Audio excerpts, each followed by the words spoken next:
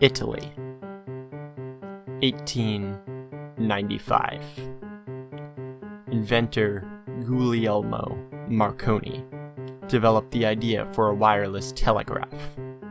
He was able to transmit a Morse code signal over this device that he would call the radio.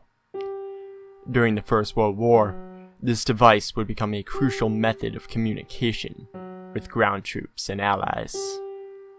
Once the war was finished and the dust settled, radio would adapt its technology to allow for the transmission of actual voices, enabling radio to become a common source of entertainment on the home front. The 1920s, an economic boom during which people rushed to buy radios, were considered the golden age of radio broadcasting. Universities offered classes over the radio. Religious bodies began to broadcast their services, and newspapers would air tie-in radio shows to the public.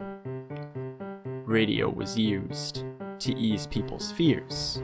Please let me make it clear to you that if your bank does not open the first day, you are by no means justified in believing that it will not open.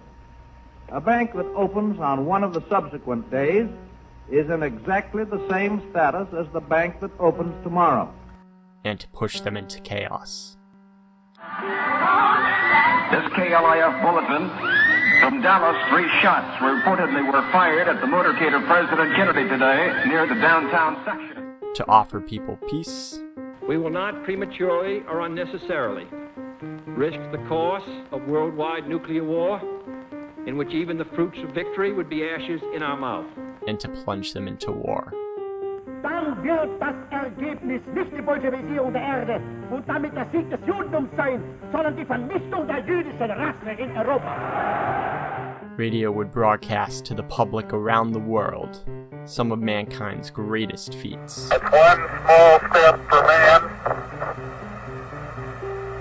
one giant leap for mankind. And worst tragedies. Just enough to keep it from it bursts into flames. Get it started, get it started. It's fire and it's crashing. The crash, ladies and gentlemen, the smoke and the flames now, and the flame is crashing to the ground, not quite to the mooring mast. All the humanity and all the passengers screaming around it. Once the television rolled around, it would take up this same job of broadcasting the best and worst of humanity. As television became more popular and more affordable, radio stations would begin to focus their broadcasts on music, a form of content that could set it apart from the visual broadcasts on television.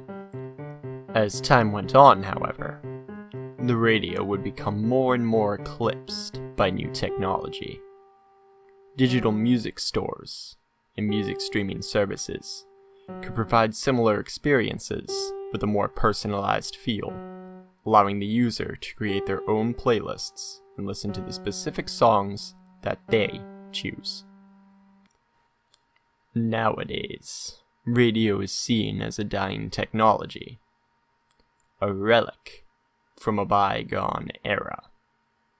Even compared to 30 years ago, the radio's popularity has dropped off more and more as technological advancements and entertainment options have arisen in competition for the public's attention. Radio slips ever further and further into irrelevancy, desperately awaiting a second chance at life.